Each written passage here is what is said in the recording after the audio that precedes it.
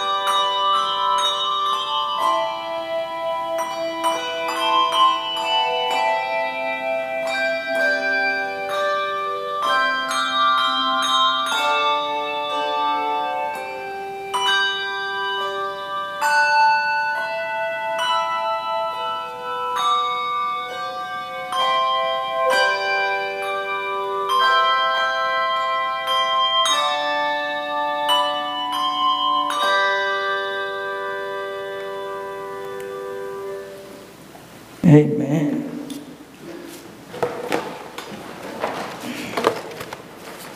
Good evening, St. John. Let us prepare our hearts for our call to worship. When they were approaching Jerusalem at Bethphage in Bethany, near the Mount of Olives, he sent two of his disciples and said to them, "Go into the village ahead of you, and immediately as you enter it, you will find tied there a colt that has never been ridden. Untie it and bring it. If anyone says to you, 'Why are you doing this?' just say this, 'The Lord needs it,' and will send it back here immediately." They went away and found a colt tied near a door outside in the street. As they were untying it, some of the bystanders said to them, "What are you doing untying the colt?" They told them what Jesus had said, and they allowed them to take it. Then they brought the colt to Jesus and threw their cloaks on it, and he sat on it. Many people spread their cloaks on the road, and others spread leafy branches that they had cut from the fields. Then those who went ahead and those who followed were shouting, "Hosanna! Blessed is the one who comes in the name of the Lord. Blessed is the coming kingdom of our ancestor David. Hosanna in the highest heaven." Then he entered Jerusalem and went into the temple. And when he had looked around at everything, as it was already late, he went out to Bethany with the 12.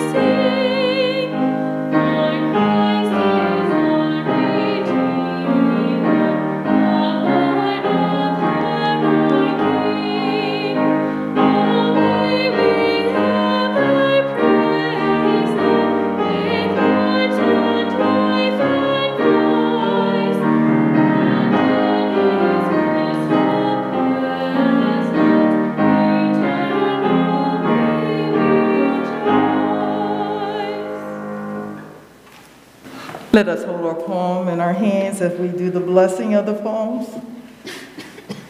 O God, who in Jesus Christ triumphantly entered Jerusalem, hurling a week of pain and sorrow, be with us now as we follow the way of the cross. In these events of defeat and victory, you have sealed the closeness of death and resurrection, of humiliation and exaltation. We thank you for these branches that promise to become for us symbols of martyrdom and majesty. Bless them and us, that their use this day may announce in our time that Jesus Christ has come and that Christ will come again. Amen. Come, Christ Jesus. For our children's time today, I am going to teach you how to weave a palm branch into a cross. This year for Palm Sunday, we only got the smaller branches that you can wave around. We don't have any of the big, long palms, but I'm going to show you with a piece of construction paper. And construction paper is probably something you have at home. So cut yourself a big, long piece, as long as you can get it. And you might want to make it a little thicker at one end and a little more narrow at the other. And I'm going to show you how you do this. So you start by just folding down a little bit of the long end, and then you bring this up. And if you can see, you go up to that place where you had the other. So that's your up and down part of your cross. It looks like that. And then you're going to kind of make a triangle, and you're going to fold it like that. See how that is? So it's kind of coming off at an angle. And now you're going to make the cross piece of your cross. So you wrap that around like that.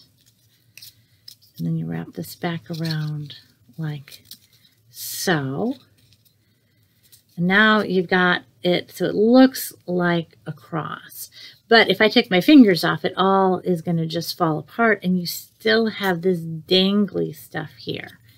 So now you do this again, you bend it again.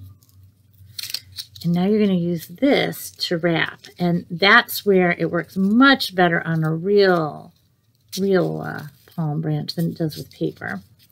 We're just going to wrap that around on the diagonal like that. And then flip it around the back, and we'll wrap it on the diagonal here. So it looks like that. See how that looks? And now you can just tuck it in the back. You can take that little piece that's left, and you can tuck it in the back. And you have a palm cross, and it stays together without any glue or tape or anything like that.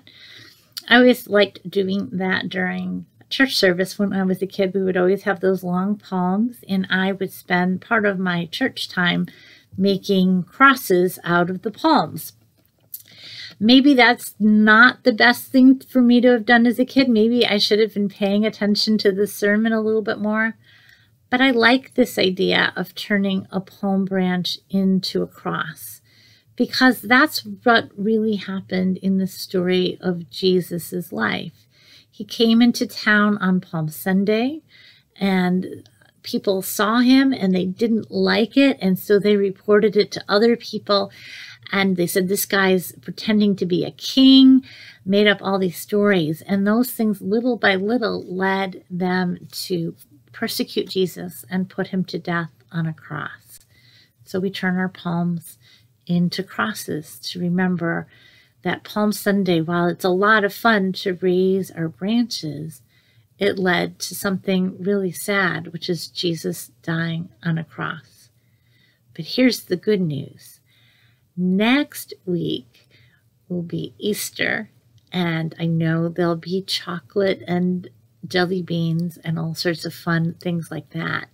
But the really good news is that the story didn't end with Jesus dying on a cross.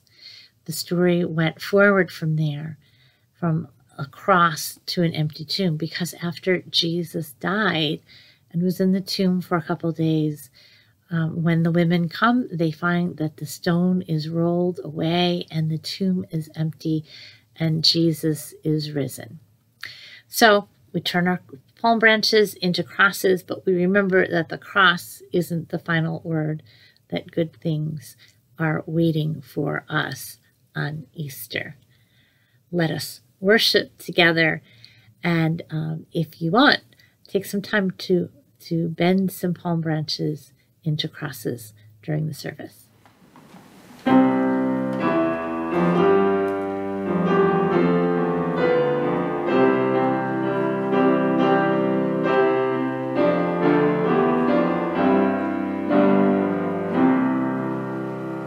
Light on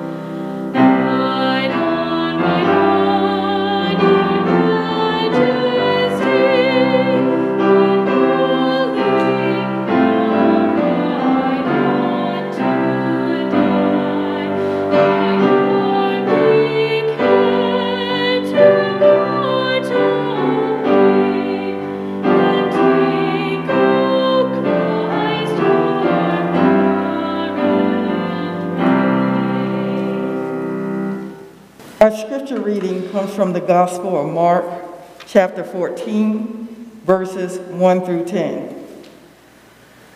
It was 2 days before the Passover and the Feast of the Unleavened Bread. The chief priests and the scribes were looking for a way to arrest Jesus by stealth and kill him.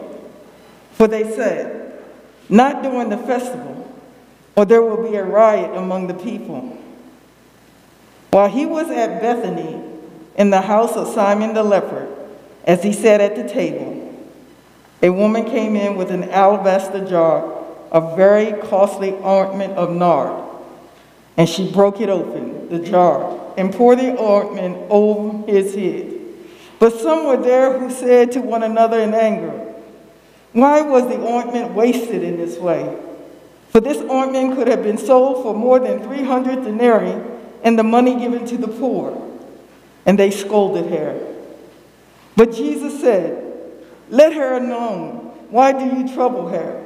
She has performed a good service for me.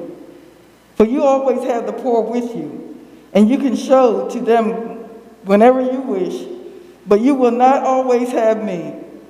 She has done what she could. She has anointed my body beforehand for its burial. Truly I tell you, wherever the good news is proclaimed in the whole world, what she has done will be told in remembrance of her." Then Judas Iscariot, who was one of the 12, went to the chief priests in order to betray him to them. This is the word of God for the people of God. Blessed be to God.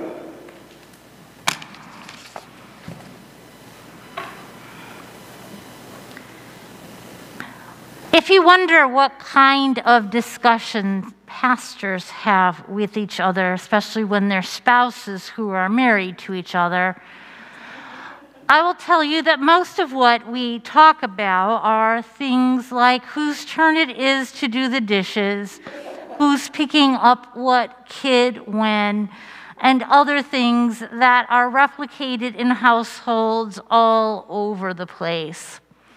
However, every now and then, the conversations run a little bit deeper, and we argue about something because of something that is belief-oriented. And so one of the things that we argue about is this song called "Walking in Memphis," which was written and sung by Mark Cohn. You may have heard Cher do a cover of it later. I love this song. Jim hates this song. And the reason Jim hates this song and the reason I love this song is one of the later verses. It says, "Muriel plays piano every Friday at the Hollywood. They took me down to see her, and they asked me if I would play a little number, and I sang with all my might. She said, 'Tell me if you're a Christian child.' And I said, 'Ma'am, I am tonight.'" Jim hates this lyric. He will go on and on about how superficial it is to say that I am a Christian tonight. But I take a different approach to that. I love it. I feel like it speaks truth. That we all have moments where the music is playing and we really believe it all. It's not to say we don't believe it at other moments, and certainly Mark Cohn is a man who is, in fact, Jewish, probably isn't a Christian. But caught up in that moment, you just believe. And the backstory behind this song is that he was down there and this woman, Muriel, this is a real person, they were trying to sing some songs together and realized that while they were both musicians, they didn't know any of the same music at all. And they were finally able to come together belting out Amazing Grace. But we do have those moments, don't we, where the music just starts and we just feel something. Something big happens in us. I know we're all kind of anticipating some of those songs next week with Easter, right? I mean, I know as the organ, are you playing organ next Sunday, Pam? I don't know if you're planning it or not, but as the organ starts rolling around and getting into Christ, the Lord is risen today, and those chords start, I feel the resurrection. And if and I know you're not doing the Alleluia chorus, but those opening chords of Alleluia chorus, whenever they happen, whether it's people singing it at Christmas or singing it at Easter, I just feel that music. It gets something going within me. It happens when we have "O Come All Ye Faithful" or "O Holy Night" on Christmas Eve too, and there's other hymns too, right? I get the chills every time we sing, "The body they may kill, God's truth abideth still, his kingdom is forever." You know what that one is? That's from "A Mighty Fortress is Our God." I love those lyrics. There are times when the words and the music come together and we just feel that power, that love just sort of welling up in us. It's like being in love, right? We've all been in love if we've lived long enough. No need to look at the person sitting next to you if you're with someone that you're married to. Even if you never had a long-term relationship, you had something at some point in your life where you just really liked some other person, and when they walked in the room, you had these feelings, those feelings of being in love. And that's something to celebrate, isn't it? And right now, in our passages today, it is clear that there are people who are in love with Jesus. They are in love with the guy. They are cutting down branches and laying it down before him as he comes along the road. They're taking their cloaks, putting him down on the side of the road. These aren't people like me who have a wardrobe full of clothes and could stand to put a few of them down in the road. These are people that had one tunic and one cloak, and they're laying it down in the road for him to walk by on. And then in the passage that Bella read, there is this woman with this costly jar of nard. Nard, this incredibly expensive perfume. And she takes this jar, which could have been sold for huge amounts of money, to feed huge numbers of people, and she breaks it over Jesus' feet. In love. They're in love with Jesus. And being in love is something to celebrate. When Jim and I were first together, when we were first dating, when we were first married, being in love meant that I did things that I normally wouldn't do. Like we went back to Pennsylvania. He took me to Altoona, to like a train museum, because he really likes trains. And then we went to Horseshoe Curve, which is this big curve out in Pennsylvania. It's a thing if you like trains. And I even went to a Pennsylvania Railroad Historical Society convention, and I liked it because I was in love. It took me a couple years to remember that I don't like trains. Right? But in that first exuberance of love, I went and saw train things. Jim went to art museums. Now we've been married for 26 years. We often do those things by ourselves. We do other things together, like argue over songs. But, you know, he's going to enjoy trains a lot more if I'm not there with them, and I'm going to enjoy art galleries more if he's not with me, right? We're an old married couple now. But we still remember those times where we were feeling in love, that excitement. But here's the thing, that in love feeling, it doesn't last forever, right? I loved looking at all things trains for a while. Jim enjoyed learning about art for a while. But we are who we are, and we learn to be married with each other, building a life together without having to think everything about the other person is absolutely wonderful. The scales fall from our eyes, and we see each other for the person that the other really is. And if we are so lucky that we can still stay together, love goes from being a feeling to being a verb. Love becomes something you do. Love is something that someone does for you. It is not a thing that you have, that you feel. It's an action that you live out.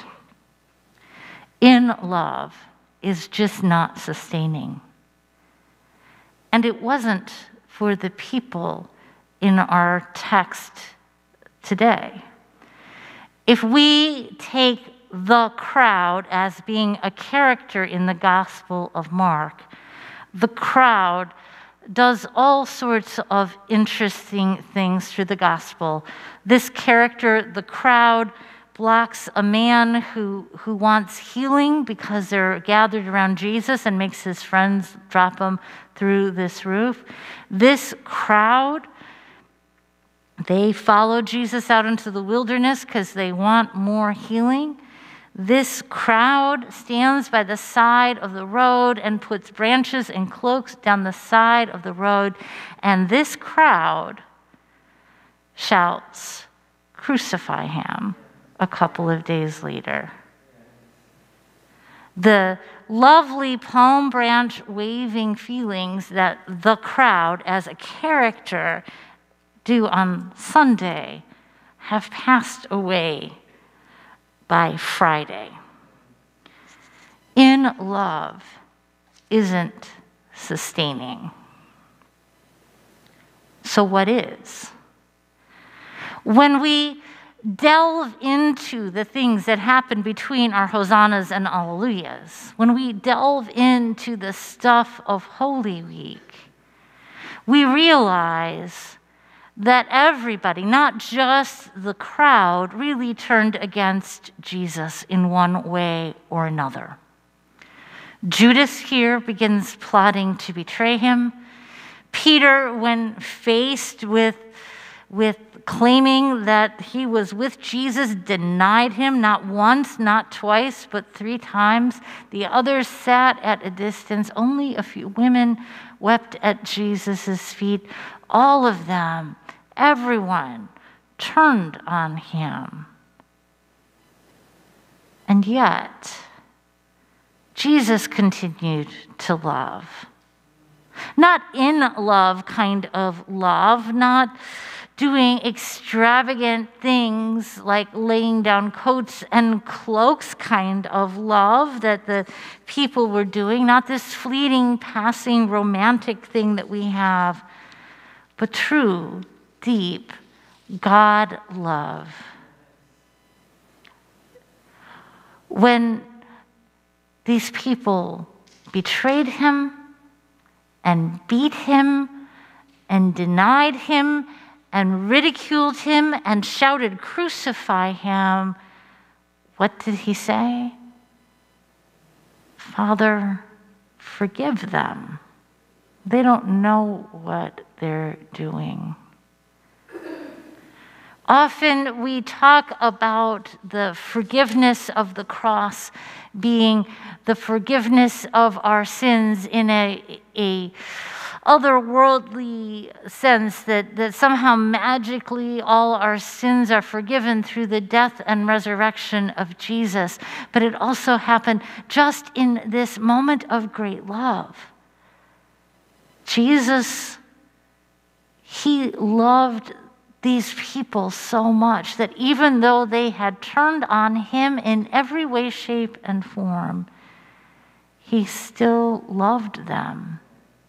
He still forgave them.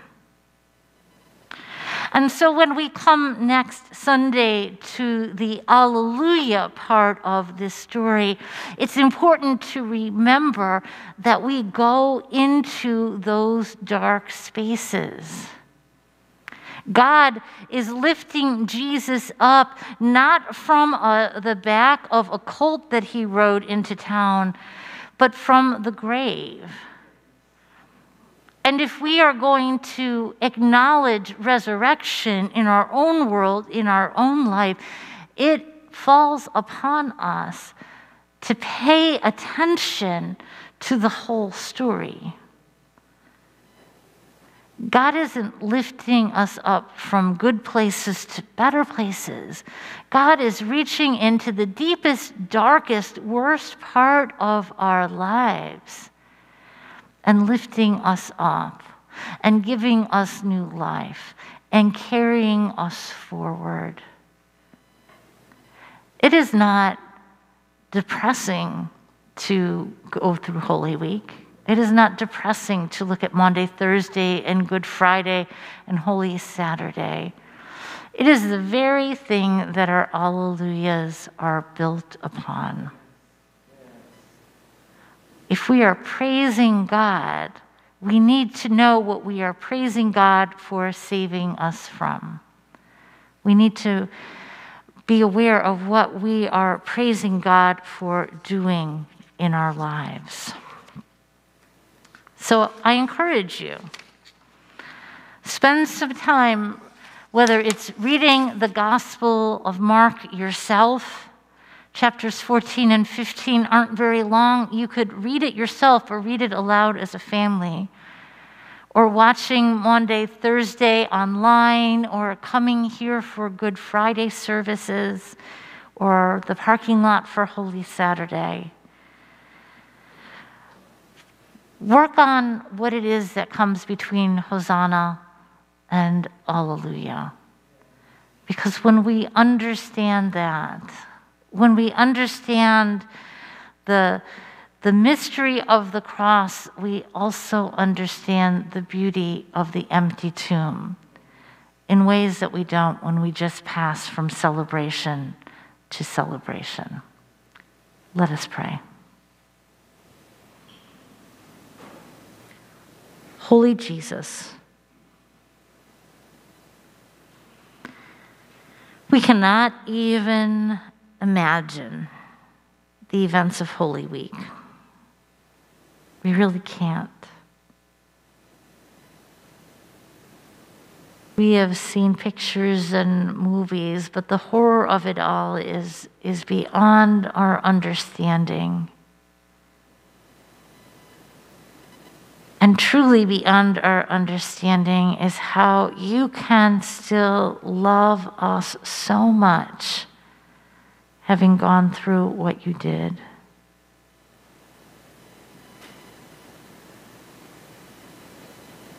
We remember your words of forgiveness.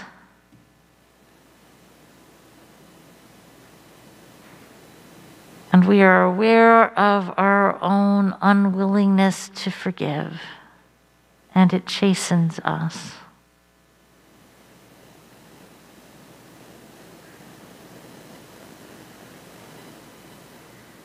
We have been through a lot of darkness this year, oh God. Maybe not the darkest darkness, but a lot.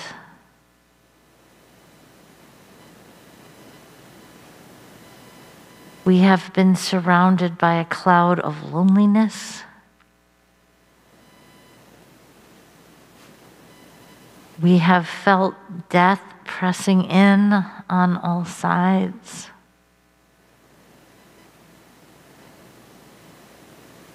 We have struggled sometimes to keep our head above water. Keep a smile on our faith, keep faith in our hearts.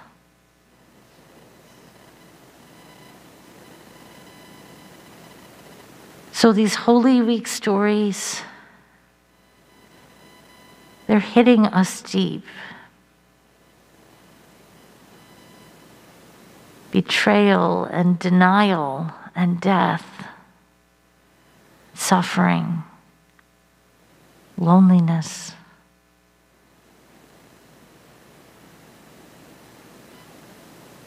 Help us to take a deep breath in and feel all that we have felt. Not because we want to keep feeling bad about things, but because we want to really experience the new life that resurrection brings.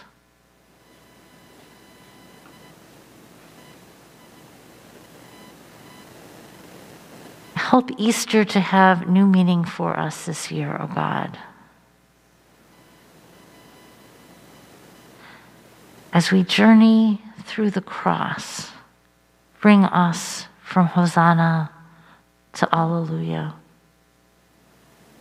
with the one who taught us to pray. Our Father, who art in heaven, hallowed be thy name.